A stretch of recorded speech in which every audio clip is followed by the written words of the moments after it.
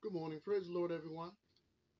I am Pastor-elect Ted Colbert. I bring you greetings from the Liberty Temple Full Gospel Church and World Outreach Ministries. Wanted to thank you for viewing this particular teaching. Um, I live in Chicagoland. My church is Liberty Temple Full Gospel Church, World Outreach Ministries. Apostle Dr. Shireen Lathan is my apostle and my pastor. Our church is located at 2233 West 79th Street in Chicago. We'll be there tomorrow at 11 o'clock, as I will. If you're looking for a church home, Liberty Temple is a wonderful church. We have two other apostles, Apostle Darlin Turner and Apostle Early James. We call those two apostles, along with Apostle Lathan, who's our chief apostle, we call them our threefold cord that is not easily broken. Amen. They are great leaders, great preachers and teachers, and they really do a great job of running our ministry. As I mentioned, the mother church is at 2233 West 79th Street in Chicago, but we have churches all over the world. We are a network at this point. We're Liberty Temple Network. Amen. So, as I mentioned, if you live in Chicagoland or Northern Illinois, Northern Indiana, looking for a good church home, please come and see us tomorrow at 11 o'clock. Amen. Um, the title of today's message is that we, the people, saints of God, are a representative figure of God. We are a representative figure of God. Would you pray with me? Father God, in Jesus' name, I pray that I would decrease, that thou mightest be increased on this morning. I pray that I would preach and teach only those things that become sound doctrine. O God, for thou art good and ready to forgive and plenteous in mercy unto all those that call upon you, Lord, and we thank you for that. We thank you that the Father sent the Son to be the Savior of the world, and that eternal life that was with the Father hath been manifested unto us, and that this is eternal life, to know thee, the only true God, and Jesus Christ, whom he has sent. Hallelujah. Of the things that we've spoken unto you, the Bible says, this is the sum. For we have such an high priest who sat down at the right hand, Karaboso, of the majesty in the heavens. For such a high priest became us, who's holy, harmless, undefiled, separate from sinners, and made higher than the heavens. Oh, hallelujah. So once again, welcome to this teaching that we are a representative figure of God. And we're going to start at John 20 and 21, KJV. John 20 and 21, KJV. And we're going to read 20, 21 and 22, John. St. John 20, 21 and 22. Then said Jesus unto them, again speaking to the disciples, Peace be unto you, as my Father hath sent me, even so send I you. So here in the 21st verse, we're seeing that he's commissioning and sending the apostles out. Now let's look at what he does in the 22nd verse. And when he had said this, he breathed on them and said, Receive ye the Holy Ghost. So when Christ breathed on the disciples, they received the Holy Ghost. Well, why, Ted? Well, they received the Holy Ghost. 2021, St. John, Jesus said, I'm sending you out. As my Father has sent me, I'm sending you. So they needed to be endued with power from on high, and Jesus breathed blew on them, and they received the Holy Ghost. So that they received the Holy Ghost for service as Christ was sending them out to do his work. Amen? So, when it says breathed, this word breathed is the Greek word emphuseo, EMPHUSAO in the Greek. As I always teach every week, the New Testament is a translation and so is the Old Testament. The New Testament was originally written in Greek, so this is the Greek word for breathed. It's infuseo. So as I mentioned, this is a special infilling of the Holy Ghost that Jesus gave to the disciples before Pentecost. Amen. The Holy Ghost was not available to every saved person until the day of Pentecost. Okay, when the Holy Ghost fell. So, it's interesting here. Here we see that Christ breathed on them and they received the Holy Spirit along with all of his power. Now, I want to share, we're going to go to Genesis 2:7. I'm going to show you something that maybe a lot of you didn't know. I didn't know till I was studying and learned this. Let's go to Genesis 2:7. And the Lord God formed man of the dust of the earth, breathed into his nostrils the breath of life. Listen, and man became a living soul. Oh my God, this is so good. So here we see that the Lord had formed man. He made it. Now, I'm going to teach you a couple things to make sure that we grasp what's going on. Okay? Genesis 2:7 says, and the Lord God formed man from the dust of the ground. The word formed here, because the Old Testament was written originally in Hebrew, so this is a translation to the KJV. The word formed, listen, this is good, is the Hebrew word yatsar, Y-A-T-S-A-R,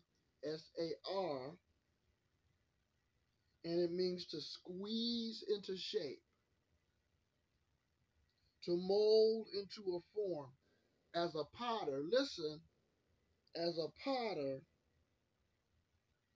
sculpts a pot. So that's how God yesarred man. Now, keep your finger there in 2:7. I want to show you something else. And we're going to go to Genesis 1:26 and 27. Hold on just a second. Genesis chapter 1:26 and 27. Let's look. And God said, let us make man. Said us. Trinity. Father, Son, listen, Holy Ghost. So this is a nod to the Trinity. The word Elohim, which is one of the words for God, it's the main word that we see in Genesis 1 for God, the only word that we see in Genesis 1 for God. Elohim is the plural of Eloah. Again, pointing to the Trinity. Elohim is plurality, pointing to the Trinity. So God is the Father, the Son, and the Holy Ghost. All three are equally God, but they have different functions. Hallelujah. Genesis 1:26, 1:27. And God said, let us make man in our image after our likeness. Hold it. This is where it gets good. The word image is the Hebrew word tessalem. T-E-S-L-E-M. Tessalem.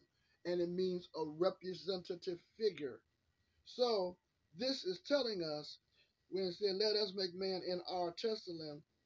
So what that's telling us is that we, as a tessalem of God, are a representative figure of God.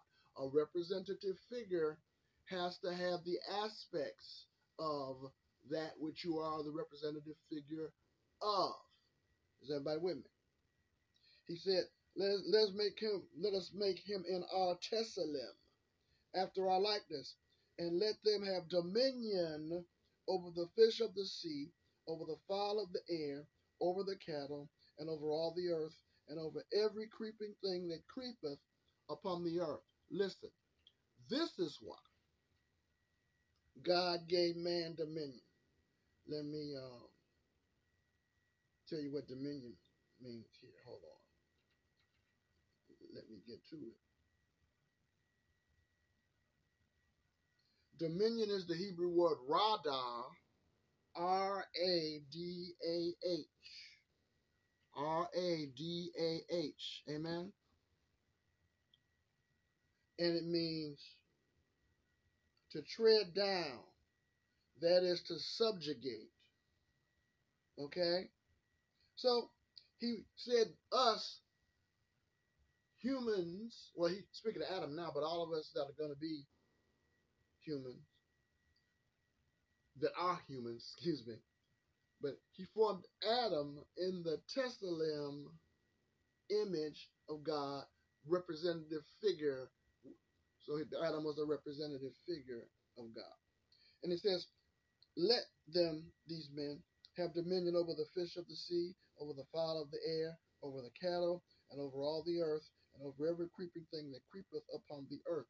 Now, it's interesting that we, in the Tessalem of God, we as representative figures of God, as we're going to see when I go back to Genesis 2 and 7, it said that God formed man from the dust of the earth. Let's go on to 127. So God created man in his own image. Underline created. The word created there is the Hebrew word bara, which means to make something out of nothing. Listen. He created man in his own image. In the image of God created he him. Male and female created he them. All right. So in 27, we see that God barad man. And when we go from 127 to 2:7 in Genesis, we're going to see that there were God doing two creations. 127, when it said that God barad man, this is representative of the spiritual aspect of man. And there was nothing for you to make the spiritual aspect out of, so he made it out of nothing. Bam, bara. Come on. 127, Genesis. So God created man in his own tessalem or image. In the image of God created he him. Male and female created he them. So let's go. So here we see, and we're going to see in Genesis 2:7, that when he formed the natural aspect of man, when he formed man's body, hallelujah, he formed him with his hand. He got his hands dirty. Ain't nobody praying. When he made man. The animals, the fish, everything, God just said, let there be. When God wanted animals, he turned to the earth. When God wanted fish and birds, he turned to the water and said, let there be. Are y'all with me? When you study, the birds came out of the water, just like the fish came out of the water, and the animals came out of the land. So here we see that God just said, let, for everything else except man. Ain't nobody praying. Hallelujah. We learn a principle here in Genesis 1. When God wanted to make something, create something, he looked at what he was going to call it out of, and then it came. So when he wanted fish and birds, he looked at the water. He said, let. When he wanted animals, creeping things, he looked at the earth, and he said, let. So when he wanted animals, he looked at the earth and called them out. When he wanted fish and birds, he looked at the waters and he called them out of that. But when he wanted man, he looked at himself. Ain't nobody praying. Let us make man in our image. Woo! Glory to God. So as I said, 127, when he Barad man, that's the spiritual aspect of man, something out of nothing. Are y'all with me? Let's go back to Genesis 2:7. Because some people will say, okay, well, if he made man in Genesis 1:27 and 1:26, why did he make him over again in 2:7? Let's read Genesis 2:7. The Lord formed man from the dust of the ground, breathed into his nostrils the breath of life, and man became a living soul. Oh, this is so good. Then we're going to go back to 1:27. So here, hold on a second. Let me pull this up. Genesis 2:7. And I tell you that it said God formed man, Yatsah, from the dust of the earth. So here he isn't doing something out of nothing. The dust already existed. He formed man.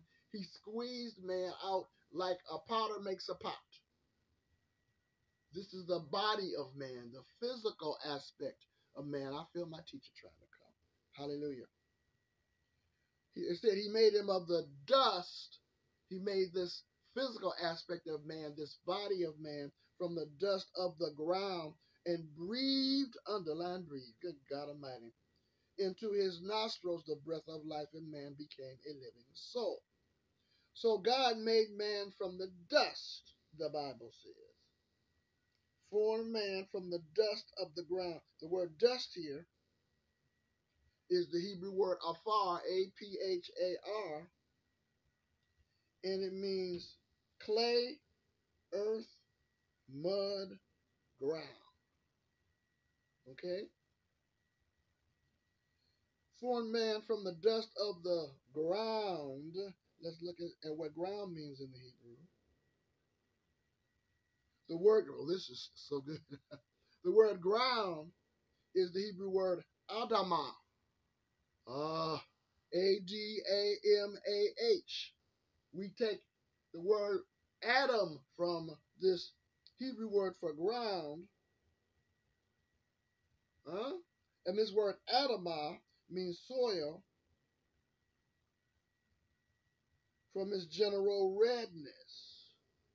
And Adam, the name Adam, which comes from this root word Adamah, means red earth. So the Lord formed man from the dust of the red earth, breathed, this is where it gets so good, into his nostrils the breath of life. Hallelujah. Now this word breathed here, and this is the Hebrew because this was written originally in Hebrew, is the Hebrew word naphach, N-A-P-H-A-C-H, and it means to puff, to inflate, to blow. Okay? He nefeshed into his nostrils the breath of life, and man became a living soul. Hallelujah. But now we're going to have some fun. Remember I taught you in John 20th chapter, it said that Jesus breathed on them, his disciples, and said receive the Holy Ghost. They received the Holy Ghost for service because the Holy Ghost hadn't indwelled the earth yet, so the disciples had the Holy Ghost for service to do the work of the Lord. Everybody with me? And I told you that word is emphusao, therefore breathe. But guess what? In the original, there is a Greek version of the Old Testament, and it is called the Septuagint. The Septuagint is spelled Septuagint, and it means 70 in the Latin. It's Latin word. Now we're going to get back to this, but I want to show you this is where it really starts to get interesting. In Genesis 2:7, when it said he breathed into his nostrils the breath of life, the Septuagint is the Greek version of the Old Testament. As I'm getting ready to teach you, this Septuagint version, this was the first translation from the Hebrew, and this Septuagint was more popular and more widely used than the Hebrew, the original version. And I'm going to tell you why in a minute. So, and as I said, Septuagint comes from the Latin word for 70. So, where it says in Genesis 2:7 says, he breathed into his nostrils the breath of life. And I tell you that the Septuagint is the Greek translation of the Old Testament. That word breathed is emphusao. That same word in Genesis, 20 and 21, where it says that Jesus breathed, blew on them, and they received the Holy Ghost. So that means he blew life into Adam. But wait a minute. If emphusao means to blow or puff, and the Holy Ghost come from that blow or puff, this is the same word here when he's forming the body of Adam. Are y'all listening to me? So when he, in the Greek, that's emphusao. So, and when you emphusao, Holy Ghost came in John 20. So God emphusao in the Greek version of the Old Testament. So that means that Adam was filled with the Holy Ghost. Same word. Wait a minute. Same word. One Old Testament, one New Testament. Same word that the disciples got filled with the Holy Ghost for service from. Woo! Ain't nobody praying with me. Hallelujah. Yes, yes. So here we find that man, as a representative figure of God, had the Holy Ghost. That makes sense if he's a representative figure of the Father, the triune God, Father, Son, and Holy Ghost. So now we know, and I'm going to teach you a little bit about the Septuagint and we'll be done. Let's go back to Genesis 1:26 and 1:27. Now, I taught you that this word likeness, or image, excuse me, is tessalem, which means a representative figure. So man, and the reason why he told man to take dominion in Genesis 20 and 26 is because man is a representative figure of God. Wait a minute. That's why man has an intellect. Oh, I feel my preaching. That's why man can pray. That's why man keeps history for hundreds of years. Porcupines don't keep history. Chipmunks don't keep history. Want to know why? Because they're not in the tessalem of God. Huh? When the lion kills the giraffe to eat, he doesn't feel sorry for the giraffe. Wait a minute. He doesn't feel guilty. You want to know why? Because the lion is not in the tessalem of God. But we are. Man is. And that's how come man can pray. Come on. That's how come man has an intellect.